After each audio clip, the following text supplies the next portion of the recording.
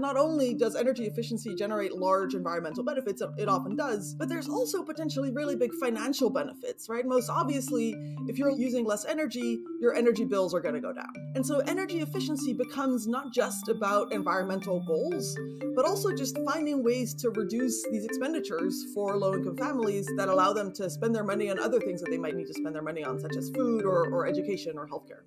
Welcome to The Ripple Effect, the podcast that takes you on a journey through the minds of Wharton faculty. I'm your host, Dan Loney, and in each episode, we'll be diving deep into the inspiration behind the groundbreaking research that Wharton professors have conducted and exploring how their findings resonate with the world today. We'll be covering a diverse range of topics, bringing you the latest insights and knowledge that you can apply to your life and to work. So get ready to dive into new ideas with The Ripple Effect. Well, Susanna, we know that you're very interested in the issues around climate change and inequality. How was it that this first came to be an interest of yours? So when I was younger, I spent a lot of time living in different countries, including Sri Lanka, Egypt, Kenya, Costa Rica. So I've always been interested in trying to understand why, there's huge differences in income, for example, across countries and within countries as well. So as I kind of became an economist, I was interested in trying to understand income inequality, what policies might work for reducing poverty. And then more recently, kind of one of the most important issues for people living in poverty over the next several decades, and it's already starting today, are environmental issues or issues related to climate change or energy access and things like this. And so my research and my kind of policy engagement really lies at the intersection of poverty and trying to reduce poverty while also understanding environmental change that's happening. Why is it you think that low-income populations realistically are the ones that have become especially vulnerable in the last couple of decades? Yeah, great question. So I think when we talk about low-income populations, that's both, the majority of people living in low-income countries, for example, or middle-income countries, but also here in the US, there's obviously low-income populations as well. And there's some things that you can identify that are pretty similar, even across what look like pretty different contexts. I think one of those things is access to legal institutions, right? So if you want to engage the government or engage other businesses on issues that you're having access or like recourse basically to address the issues that you're facing can be really difficult for low-income populations. Things like financial access to the financial system, to financial infrastructure, things like credit, which are kind of crucial if you're thinking about adapting to different risks that you might face. Low-income populations tend to have much less access to those types of financial tools that might help them bridge those types of risks. So I think those are some of the primary differences. Obviously, kind of like political influence or political care or something, obviously, that people living in poverty tend to have much less of as well. And that can interfere with their economic growth and well-being. Well, that was one of the things I thought I should ask you is that to what level do you think that governments are looking at this issue and how much do they still have they missed at this point where they can really affect some positive change here in the future? Yeah, so when you think about environmentalism, it's really a classic case of a negative externality, as we would say in economics, right? Where some transactions happening between other people are affecting a third party that isn't engaging. And this is exactly where you want government intervention. So addressing a negative externality. And so environmental issues is really a key space where government regulation can really improve welfare for everybody, especially people living in poverty who don't have access to negotiations or financial tools, as we were just talking about. And so I think governments are increasingly realizing the importance of this. Of course, they have lots of different incentives. They have political incentive, financial incentives. Different governments will have different goals. But I think increasingly, as the science becomes overwhelmingly clear, governments are realizing the importance of addressing environmental issues by implementing the policies that they're able to. But doesn't the public have to have the public in that region, I should say, have to have a say in this process as well? Yeah, absolutely. But, this is what democracy functions as, right? There's elections for this particular purpose. Of course, the electorate is also, or elections are often subject to financial forces, financial influences, especially in the US. That's the case, as has been discussed pretty frequently. But I think as governments kind of are realizing that the majority of their populations are going to be affected by this, they don't have any other choice but to address it and make sure that they are responding to the needs of the electorate. So you talk a lot about infrastructure and the component that potentially can be improved as we move forward. What is it about infrastructure that you focus on specifically? Yeah, so most of the research that I've done on infrastructure is on how large banks or investors, so specifically things like the World Bank or the African Development Bank or the Millennium Challenge Corporation, how they invest in infrastructure, primarily electricity infrastructure, for example, and thinking about the effectiveness of those investments and also how you can provide oversight on investments. Often these investments are done by private sector partners, so you have public-private partnerships. How can you provide oversight in a way that is not excessively burdensome administratively? So, not unnecessarily introducing additional bureaucracy or administrative burden. But of course, you don't want to provide too much discretion because then you might worry about things like corruption or leakage where you're not sure where the funds are going. So, trying to identify what are the best ways that you can provide oversight into how these funds are being spent, how to make sure that they're being spent in a way that effectively improves the economic conditions on the ground, while still not unnecessarily overburdening these companies, and trying to find methods that are that still enable a smooth continuation of the project. So you mentioned energy a little while ago, and obviously there's lots of conversation going on around energy and pricing and Yeah. more efficiency to try and find it in different places around the globe. How specifically in some of the countries that you have visited is the issue of energy efficiency being addressed or to a degree maybe even not being addressed enough so that it really does have a positive impact on a lot of low income families in those parts of the world? Yeah, so that's a great question. I think oftentimes when people hear the words energy efficiency, they think about conservation with the goal of reducing your environmental footprint, right? This could be the case for households in the US, even factories in the US, or factories that are using a lot of energy as well, but also in low-income contexts, of course. And actually, what some of my research has pointed out is that not only does energy efficiency generate large environmental benefits, it often does, but there's also potentially really big financial benefits, right? Most obviously, if you're using less energy, your energy bills are going to go down, right? And for many people and also for many firms, their energy bills can be a pretty substantial part of their expenditures. For really low-income families, both in the US and abroad, they might spend more than 10% or even up to 20% of their income on energy related expenditures. So that could be cooking or heating or lighting. And so energy efficiency becomes not just about environmental goals, but also just finding ways to reduce these expenditures for low income families that allow them to spend their money on other things that they might need to spend their money on, such as food or education or healthcare. Right, and that ends up being realistic in many cases, kind of a quality of life issue. As you're able to improve one side, that helps their life in general overall. Absolutely. Yeah, exactly. And so kind of documenting that first, like saying, okay, how can these financial savings benefit these types of families?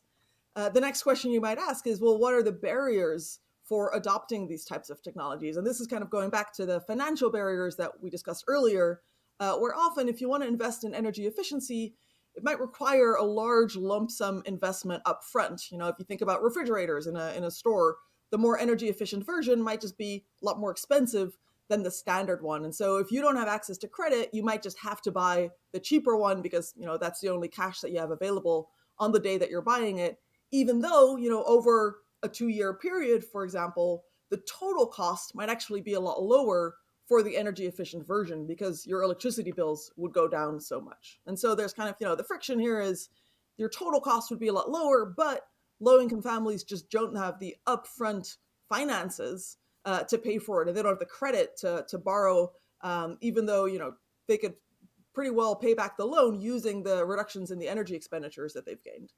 So that's kind of an example of how a financial friction that's pretty common in a low-income setting can prevent them from investing in energy efficient technologies that have both environmental benefits as well as financial benefits. Well, and you had done some research around the adoption and use of cook stoves in Kenya, which was a very interesting study. Give us a little bit of a background on that.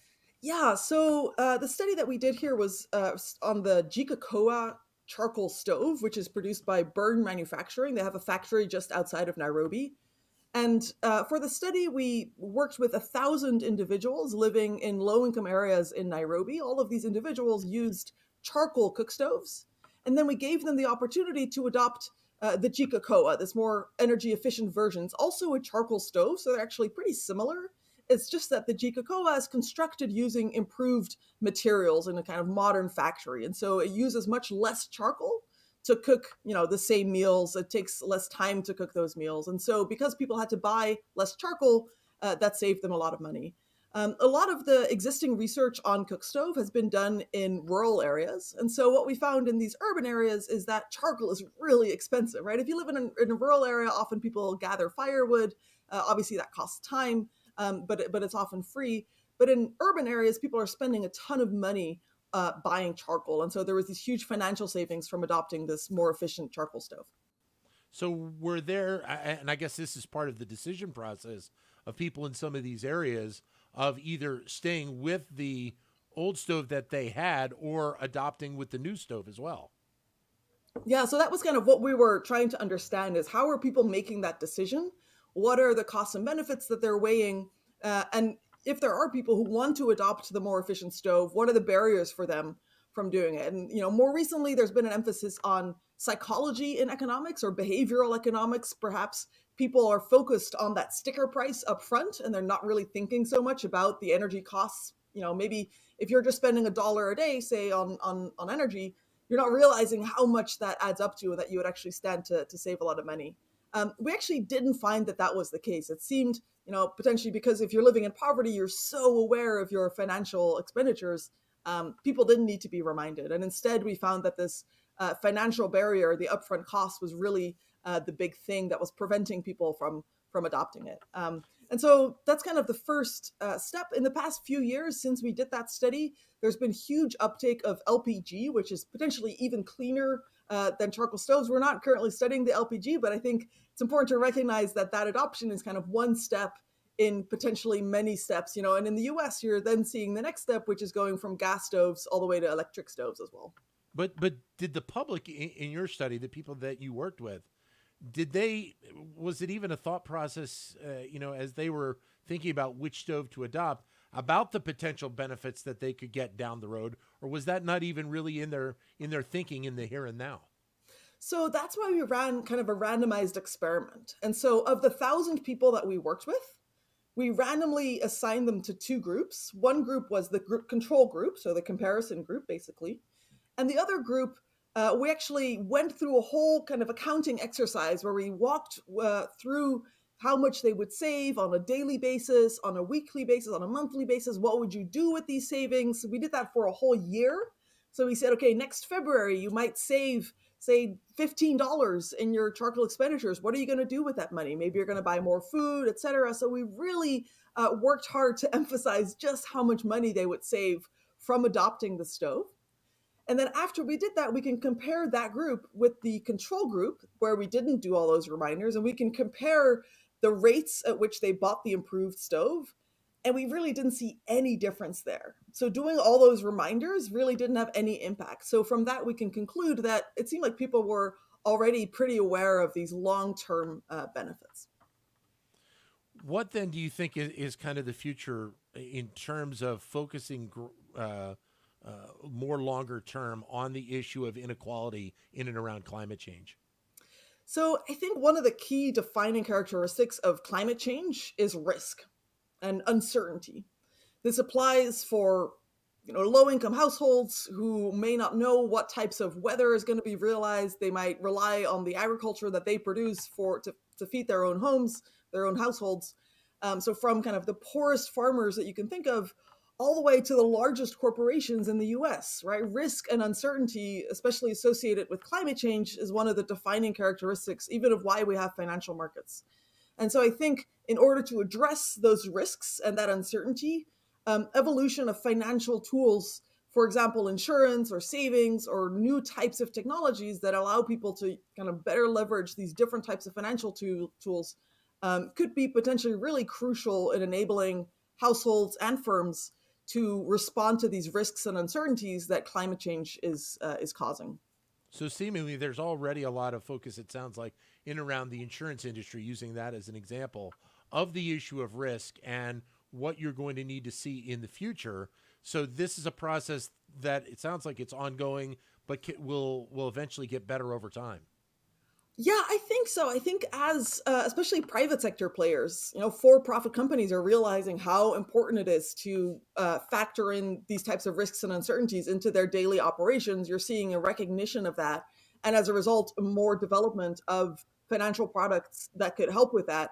And as those products are being rolled out, often initially in Europe or the U.S., then we also want to understand how can we bring these products to even lower income countries. So I think one of the great recent innovations on this has been a shift from indemnity insurance, where somebody from the insurance company has to evaluate what damages you incurred in a certain storm, a shift towards parametric insurance, which basically just says if there was a storm that was near where you live, you're going to get a fixed payout. And so that really changes the accounting and the economics of insurance. And so we're trying to understand how exactly that changes the take-up decision, how it influences people's ability to mitigate the risks, and also how we can get that product available to low-income families in low-income countries. So probably like a lot of areas right now, the focus around the data that you need to make a lot of these decisions is going to be important to that process as well, correct? Yeah, absolutely. I mean, one of the key things is, different parts of the world will have huge differences in how much risk they're facing. And so trying to understand, the exact risk over time is one of the key things that you might want to do. There's a huge increase in data availability over the past 10 years, satellite imagery, administrative records. There's always a tension, I think, where on the one hand, you might want these types of administrative records because it's really representative. It doesn't rely on asking people questions or trying to, telling people or asking people to respond to surveys and such, but actually looking at how people actually make decisions. How many people took up insurance, how many people chose to invest in a certain savings account or something like that. So getting those administrative records can be really useful. I think increasingly researchers are benefiting from those types of data sets. At the same time, you want to be really concerned about confidentiality and privacy and making sure you're doing this in a way that's anonymous, respectful of what people were intending to do with their data. So there's definitely a tension there between the quality of the research that you want to do and also respecting the privacy concerns that people have justifiably raised. So how is this impacting the research, not only that you've done in the past, but where you want to take this in the future? What are the areas that you seemingly are focusing on right now that are kind of on your radar for the next several years? Yeah, so I think the interplay with financial decision making. So I have some ongoing work on how people make financial decisions, how people perceive risk and uncertainty when they're choosing how much to save or how much to consume in the context of climate insurance as well, in the context of energy efficiency adoption. And then I'm also, of course, pretty excited about Wharton's new ESG initiative. As part of that, they launched the Climate Center. So there's faculty, not just in economics, but also from real estate, from finance, from accounting, lots of faculty from across Wharton who are working on climate-related issues. We just launched that last year, and so I'm pretty excited to see what is going to happen with that initiative over the next 5 to 10 years or so. Thank you for listening to The Ripple Effect. We hope you found this episode informative and engaging. Don't forget to subscribe and leave us a review so that we can continue to bring you the best insight from the Wharton School.